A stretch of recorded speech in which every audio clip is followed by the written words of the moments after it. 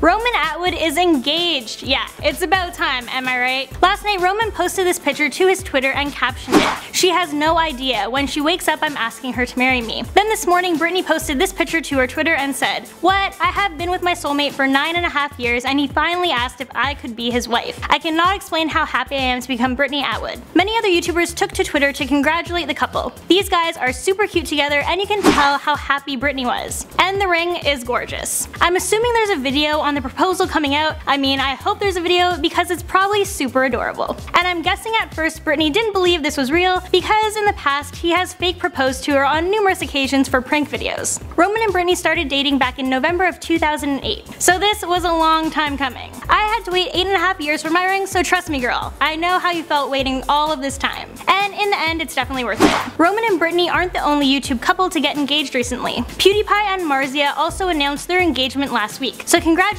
to both of these couples on their happy news. Hi everyone and welcome back to LP, I'm Courtney McGinley. Thank you for joining me on this beautiful Tuesday. As you guys know, we have a lot of interesting news stories headed your way, so without further ado, let's get started. Speaking of engaged celebrities, we have one more on the list. It's like engagement season out there. Congrats to Lea Michele, who was asked for her hand in marriage from boyfriend Zandy Reek with a stunning 4-carat diamond ring. To our knowledge, the couple has been dating for just over a year. Congrats to both of them. Moving on from love to hate, we have Stormy Daniels, who is suing President Trump for defamation after he referred to her sketch of the man who threatened her a con job. This is of course in reference to the sketch she has illustrated of the person who apparently threatened her in a Las Vegas parking lot in 2001 to stay quiet about her affair with Trump. The lawsuit was filed by Daniels yesterday. On top of this, Daniels is also locked in a legal battle with Michael Cohen, who is Trump's personal attorney. And that's for her release from the non-disclosure agreement that we've all heard about. She thinks she has a case as the document could be labeled as non-valid because Trump never signed it. So yeah, lots of drama there and we'll keep you guys up to date on these cases. Next, there has been an update in the case about the Waffle House shooter. You might remember me previously mentioning a man named James Shaw Jr. He was the man who stepped up to the shooter and wrestled the gun out of his hands so he couldn't kill any more people. Well, it turns out only hours after this happened, James also launched a fundraiser to help the victims' families. By Thursday afternoon of last week, that GoFundMe campaign has raised over $165,000, which was 11 times the goal. And that's absolutely amazing. James Shaw truly is an amazing man. Next, speaking of victims, thousands of people gathered in Toronto to pay tribute to the van attack victims. This happened on Sunday night during the Toronto Strong Visual. It was to honor the dead and support the living. Crowds walked along the stretch of Yonge Street where 10 were killed and 16 were injured on April 23rd. It's great that everyone was able to come together in memory of those who were gone. Next, on a more upbeat note, the Avengers have already shattered the box office records by bringing in $630 million